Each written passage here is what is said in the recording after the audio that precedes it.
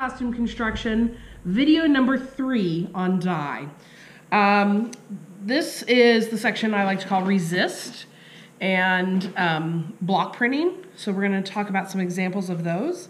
This is an example. Again, we're working on silk here, right? Literally, I've used a product called Gouda, which is a resist. It's almost like a liquid glue type product that you can draw onto your fabric. And you see where I've drawn, right, when I dipped this and dyed the whole thing, the parts that had Gouda on them did not dye, okay? And then you have to go in and like kind of scrub it out.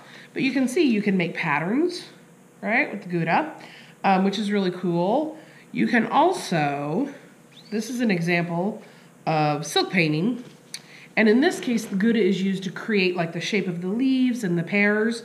And then once I'd created all of those shapes, this is actually painted with the silk dye that we talked about.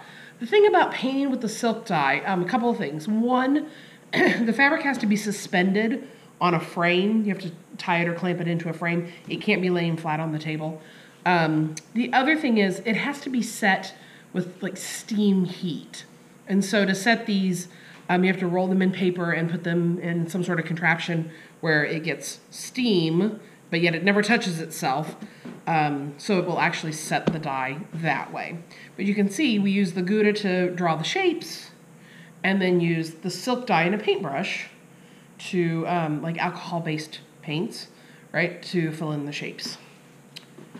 So this is another example of a resist dye. This is batik, and many of you may have heard of it before. This is actually done using wax. And so hot wax is applied to the fabric in the areas where you don't want a dye to go.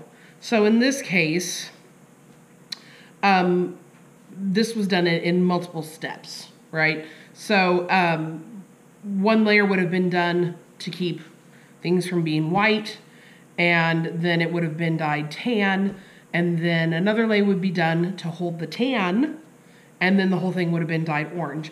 And the thing about batik that is sort of notable is this crackle finish that happens.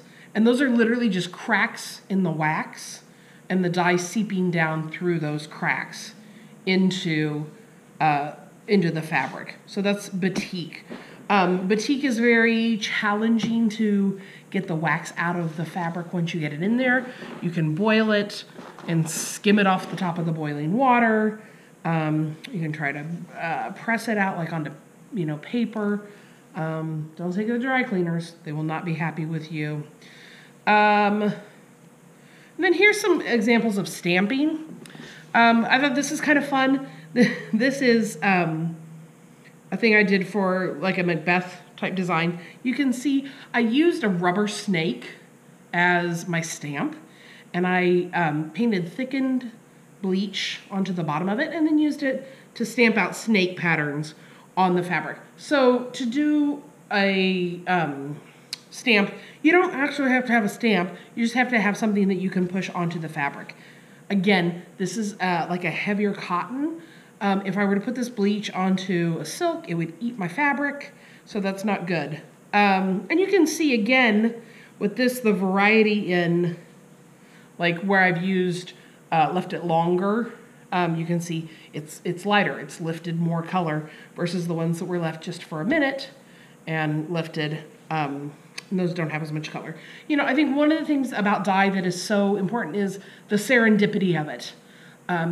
What comes out may not be what your intention was when you started, and that is life, right? And so if we can embrace that, then often the things that come out are just really cool surprises, but you have to let go a little bit of the control to make those things happen.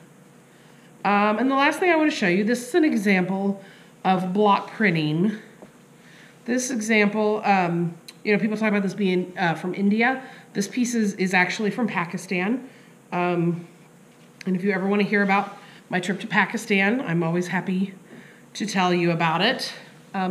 Again, rolling with the punches. I showed up at the airport and there was no one there to pick me up. So, but this is done with a series of blocks. So this fabric is laid out on a big table, like not unlike our cutting tables, right? So the fabric gets laid out, and then there are a series of blocks that do the different parts of it. So there's one that will do the pink, there's one that does the red outline, there's one that does the red fill. And the artists very quickly and very skillfully will take those stamps and stamp and move along. You can see here on this pink stripe, you can see right here where there's a line, and then here where there's a line, you can see where the repeat is in that stamp. And then this is all done with a stamp as well. Okay, so there's a lot of cool techniques you can do. You can make a lot of really beautiful things. And this is an art form unto itself. So we've looked at some examples. Now it's time to do your die project.